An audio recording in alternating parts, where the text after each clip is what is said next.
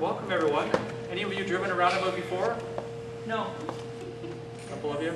Yeah. All right. No problem. We'll be getting used to. What do you think? Other drivers. Yeah. My boss moved to the U.S. A number of years ago. We started this roundabout operation here in Canada, and then he moved to Wisconsin. Sorry, this is part of my presentation. I'm just going on. And Wisconsin now has over 100 roundabouts in the state highway system. But he still runs into people all the time that have never driven a roundabout, or if you drive a roundabout, there's people in it that don't know what they're doing. And he was telling me a while back, he said, this is just going to be the way it is for a long time. You know, even if we build a few roundabouts a year and they're really successful and everyone thinks they're great, the great mass of the public is still not going to know what they are. He said it's probably going to be that way for a generation. So there you go. For me. Right, so it's going to be new for a long time. We can do lots of public meetings like this, but you only ever reach a handful of people with each one. So. Anyway, the presentation is structured like this, so we'll talk about a little bit of background on a roundabout, why do we build them, some of the benefits of roundabouts. A little bit of driver instruction, talk about signaling in a roundabout, which is always a bonus, but a lot of people don't do it, of course. What to do when you encounter an emergency vehicle in a roundabout, and we'll go through the signage for this particular roundabout, and then the different movements associated with the different signs, because there's quite a few signs. All right. So a bit of background. So this is what we call multi-lane roundabout. Multi-lane just means there's more than one lane going in or out from each entry. And so it's where Howard Avenue Diversion or County Road 9 meets Highway 3 and Highway 401 at the on-off ramps. All right, so it'll be a permanent feature of the Windsor-Essex Parkway. As for this particular roundabout, no pedestrians and cyclists will be going through it, just because it's part of the highway system. Some roundabouts, of course, have lots of pedestrians and cyclists, which is a whole other subject, but we don't have to talk about that here today. Advisory speed limits through the roundabout are about 30 kilometers an hour. Now, you can post a sign, I guess, saying whatever you want, but it's the design of the roundabout that either forces you or encourages you to slow down. So that's inherent in every roundabout is some speed reduction. So it's just a matter of how much. And the speed reduction is key to the safety of a roundabout. In all roundabouts in this part of the world, you travel counterclockwise. Of course, if you're over in England or some of the other countries, it's clockwise, but here it's counterclockwise. And the fundamental rule at any roundabout is yield at entry. So as you proceed into the roundabout, you yield to vehicles already in or already circulating in the roundabout. So that's consistent among all roundabouts everywhere. All right, so this roundabout is a result of consultation with local municipalities and is incorporated into the design of the Windsor-Essex Parkway, again at Highway 3, Howard Avenue Diversion, and 401. One of the big selling points of a roundabout is that it reduces crashes, in particular it reduces injury crashes. Now, there's been a lot of before-after studies done at various roundabouts in Canada and the US, and all collisions may or may not go down. They usually go down. But we don't know of any exception to the rule that injury collisions always go down. Okay, we don't know of any roundabouts where that's been otherwise. So injury crashes always go down in a roundabout. And that's why agencies like the MTO are building roundabouts. A couple other benefits of roundabouts, they reduce noise and air pollution because it's kind of a slow and steady flow of traffic instead of starting and stopping. And of course there's, associated with that, delays tend to go down, queuing tends to go down, things like that. But again, the big benefit is safety, and that's why the ministry is now interested in roundabouts. Just general features of a roundabout. This would be any multi-lane roundabout. And again, what we mean by multi-lane is on at least one of the entries, there's 2 lanes going in. So that makes it technically multi-lane. This would be what we call 2x2 roundabouts. All the entries have 2 lanes, right? East, west, and north, south. You can see the big blue arrows there. Traffic's flowing counterclockwise, and there's pedestrian crossings. Can be part of some roundabouts, they're not part of this one, but you can see where the pedestrian crossings would happen. Okay, a couple other, terminology features there. There's the yield line, so that's the line going in here. So this is what you yield behind on the way in. These are called the splitter islands, so they split traffic going into and out of the roundabout. And this is the central island, and then around the central island you may have a truck apron. And that would simply be to accommodate the off-tracking of the large tractor semi-trailers. So one comment I've heard in the past is that, well, your roundabout's too small, trucks have to track over, that area around the central island. Well, that's what it's for. Okay?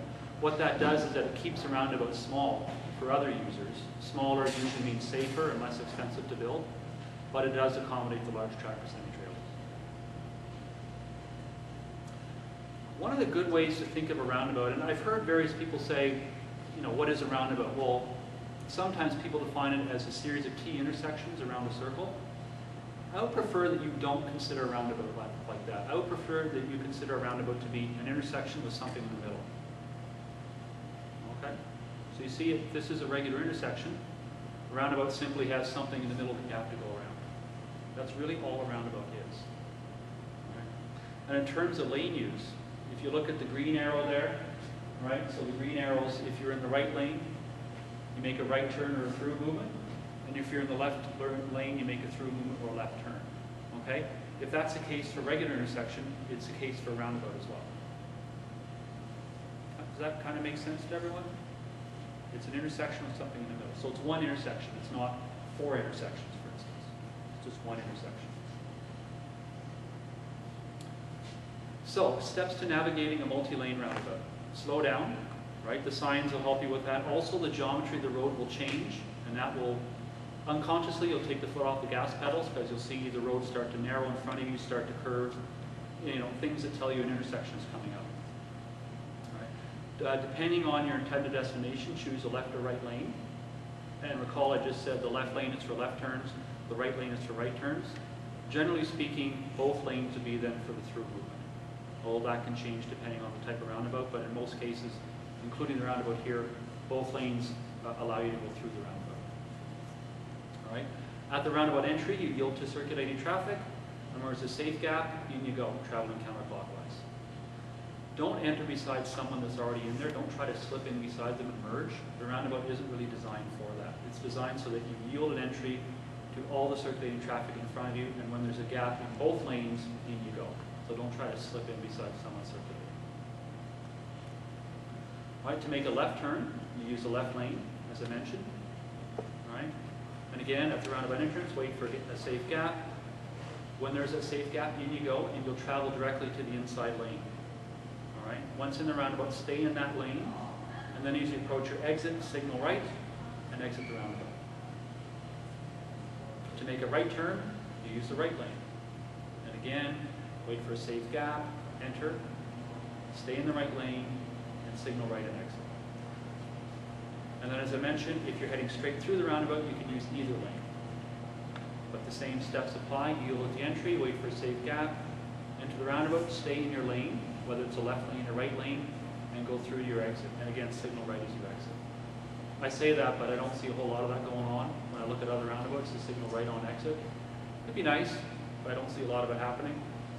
Perhaps over time we'll see more proper signaling in roundabouts.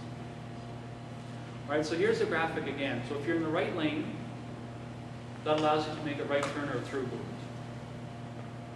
And if you're in the left lane, that's for through movements or left turns. Okay, so again, both lanes go through. The right lane's for right turns, the left lane's for left turns. What if the guy in the right is going to keep not making right? I got to talk about that. Okay, I'll... Because that happens. All right, so what do you do if you encounter an emergency vehicle? Well, if you haven't entered the roundabout yet, pull over, let the emergency vehicle go by. If you are already in the roundabout, just get out, then pull over. Okay, so very simple. What we don't want you to do is stop in the roundabout, because then the emergency vehicle might not be able to get by you. Okay. And that kind of applies generally speaking. Don't stop in the roundabout. Just keep going unless you have to avoid a collision. Otherwise, just keep going until it's your turn to exit. Any people drive trucks here? All right, well, there you go. The roundabout does accommodate all vehicles, including large tractor semi-trailers. Accommodates buses, accommodates pretty much everything that's on the road system right now. If you're driving around a truck, make sure you give the truck lots of space, okay? Because they do need a little more room to maneuver at a roundabout. That's not any different than other intersections, especially if a truck is turning left or right at another intersection, you have to hold back and give them a little bit more space. Same thing with the roundabout. The roundabout, or a tractor semi-trailer may need to use both lanes, but that not only applies for a left turn or right turn, but also for a through movement. Okay? So regardless of where the truck's going or where you think it's going, don't pass the truck in the roundabout, just stay behind it. Okay, what not to do. The first one is, don't do that. Okay. Probably fairly evident. That's what I call the obvious left turn problem. So don't do that. Okay, don't turn in front of the central island and go clockwise, because you'll face traffic head on. It's going counterclockwise. Now, having said that, I certainly have seen this happen. Usually on opening day, right? Because someone's cut the ribbon or whatever, traffic's not circulating in the roundabout yet, the first person in maybe does that. And all the politicians and executives and whatever at the roundabout shake their head and go, oh my goodness, what have we done? Right? Once traffic's circulating in the roundabout, it's pretty obvious that you don't do that. Okay? But, you know, it's certainly worth mentioning. So don't do that. That's the obvious left turn problem. This is the not so obvious left turn problem. Right? Don't make a left turn from the right lane, because someone could be making a through movement from the left lane. You could have a crash. And the person at fault will be the person making a left turn from the right lane, because that's really what you're doing. Okay? This is probably the number one problem we have with multi-lane roundabouts, is getting that message through. So hopefully it's working here today, but then you have to go out and spread the good word. Okay? This is very common, and even some literature out there talks about this. Like I went to Europe a number of years ago and I picked up a travel guide. In the beginning of the travel guide, they talk about various things you do in the country, where you get your currency exchange, banking hours, all these things. And one of them is how to drive a roundabout. And there's a series of bullet points, and one of the bullet points was, well, if you're not sure what to do in the roundabout, just stay to the outside where you'll be safe and you can get out easily.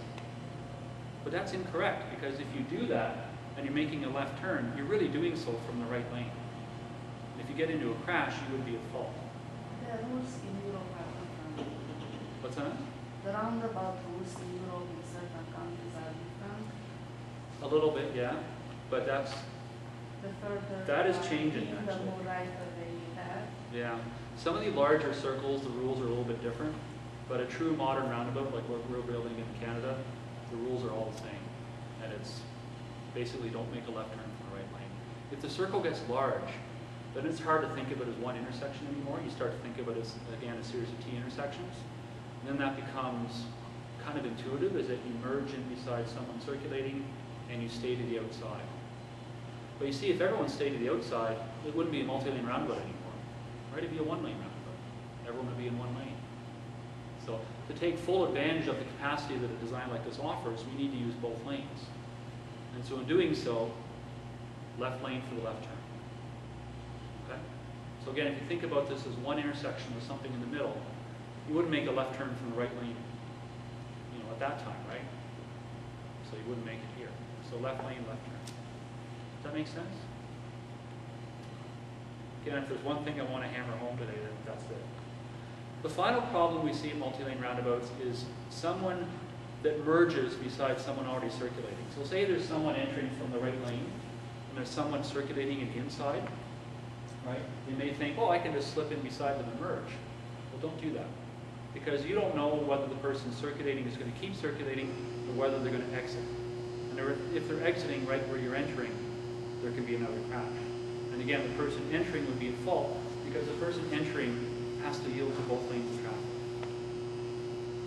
Okay, so that's the merge problem. So we have the obvious left turn problem, the not so obvious left turn problem, and the merge problem. Okay, and if you get those three things right, you should be okay. Now the roundabout's kind of designed so that it's fairly apparent that you shouldn't merge beside someone circulating. It's difficult to do this because there's not much space to do that in. But some of the larger, older circles or rotaries, that was common, right? That's what you did. You merged beside someone circulating. But those are larger, faster circles. With the roundabout, you don't do that. So everything with a roundabout is yielded entry. There's no merging or weaving or anything like that. Are we good so far? In terms of this particular roundabout, you're going to see a bunch of signs as you approach. All right, so say you're coming from the south and on Howard. Right, this is a sign you're going to see. This is a large overhead sign. It's actually already there. Right, can't miss it. This is a sign you'd see as you exit the roundabout. All right, so there'll be one of these signs that basically matches the destinations on the overhead sign. Also on the way in, you'll see what's called a lane designation sign. And you can see the configuration of the arrows there matches the overhead sign. This tells you what lane you should be in for what movement. So if you're going to London, you can be in either lane. If you go to Windsor, that's the left lane. Okay, going to Leamington, that's the right lane. So the lane designation sign reinforces the lane use information given on the overhead sign. And another sign that you'll see going in is what we call the diagrammatic sign. And again, that just conveys the different destinations. So really, there's two pieces of information you need to know on the way in. You need to know where your destination is, right? And that diagrammatic sign certainly helps you with that. The overhead sign as well. And then once you figure out where your destination is, you need to figure out what lane you need to be in to get there. Okay? And that's, again, the overhead sign helps you with that, or that supplemental lane designation sign. So find your destination, then pick your lane. And once you've done that, you've basically done all the work. Right? Then you just have to yield an entry, stay in your lane, go through the roundabout. Doesn't seem so bad? Just wait till you drive it, right? All right. Let's just run through some examples. So you're coming from Howard, all right? You'll see that overhead sign. Beyond it, you'll see the diagrammatic sign, and you'll see the lane use sign. And if you're going to Leamington, for instance, you get yourself in the right lane, make a right turn. Okay, yielding an entry to circulating traffic, and away you go. Okay? If you're going to London, you can just go through the roundabout. Same with the left lane. Going to London, you can go through the roundabout. Or if you're going to Windsor, you make the left turn. And again, the left turn is from the left lane. You hug the central island, stay in your lane, and exit the roundabout. Okay? All right. Let's go through the other destinations as well. Okay? So if you're going to Amherstburg, right lane, right turn. Leamington, you go through, either from the left or right lane. And if you're going to London, make the left turn from the left lane. Okay? Coming off the 401, right lane, for the right turn of the through movement, the left lane for the through movement, or left turn. All right, one more time. Highway 3, right lane for the right turn of the through movement, on to Windsor, left lane for the through movement, or the left turn.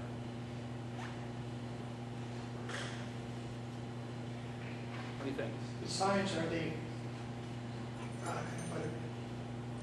far enough away to give you a decision which way you want to go? That's the idea, yes. And we're a little constrained out there in terms of spacing for some of the signs, but yes, the overhead sign you can see from quite a ways away. So you should have plenty of time to make sure you're in the correct lane. If you get in the roundabout and you find you're in the wrong lane, I mean, that happens. It's not the end of the world, just make a lane change in the roundabout. But be aware that you're making a lane change. So if you hit someone, you're going to be at fault. So, you know, do so with caution, but it's a lane change like you would make anywhere else. But hopefully, with any luck, you'll know going into the roundabout what lane you're supposed to be in, and then you just stay in that lane all the way through. Okay, any other questions? I would just say for safety, stay in your lane, exit the roundabout, go around the block, and go where you need to go. That's Not a it. bad point, yeah. Especially if the roundabout's busy. Exactly. Yeah, if the roundabout's busy, then you may not want to change lanes. You get out, turn around, go back. That would be nice. Wherever it's safe. Yeah. The safest way. Yeah, you know, and I've heard said too, well, if you miss your exit, just go around again, that sort of thing. Because usually they are under stress and they are in the roundabout and they need to change lanes. They know they are in the wrong lane. And Yeah, good point. And, you know, we hear, you know, I don't know if you remember European Vacation with Chevy Chase, when I was going around. If you're going to go around the roundabout more than once, which is fine, or if you're making a U-turn, that's fine, just do so from the left lane. Okay? Don't go around and around from the right lane, because that's the outside and you can cut off someone that's trying to exit. So if you want to go around a few times, inside lane. Make sure you have plenty of gas. There you go.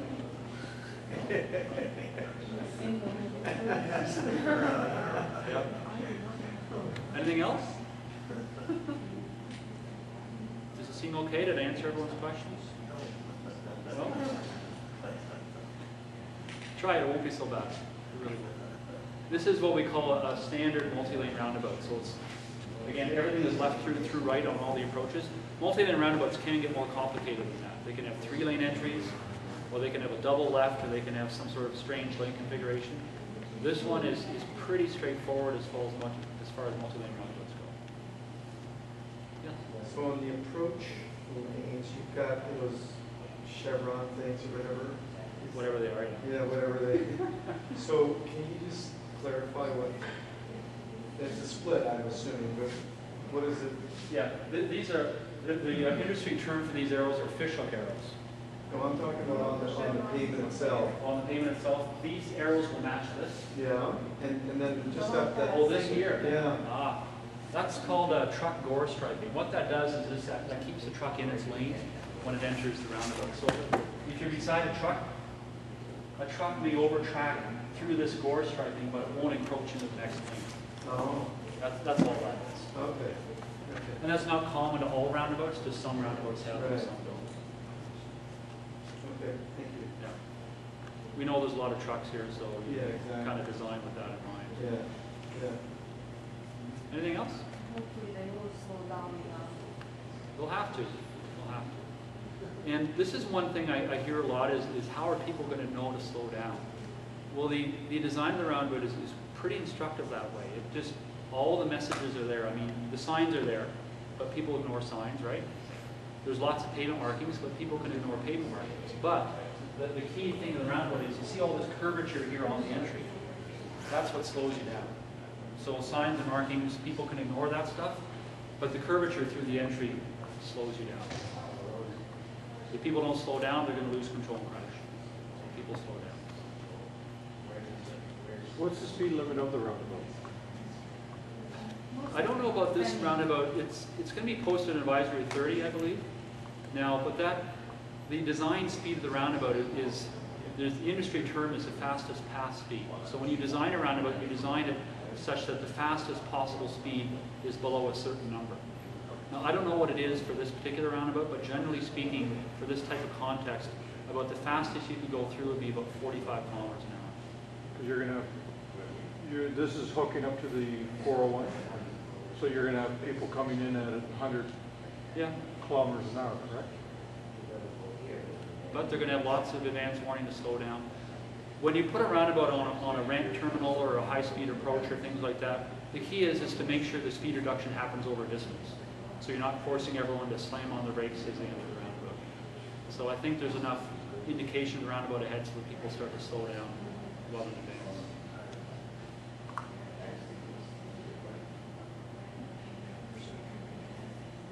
Okay, well, thank you, everybody.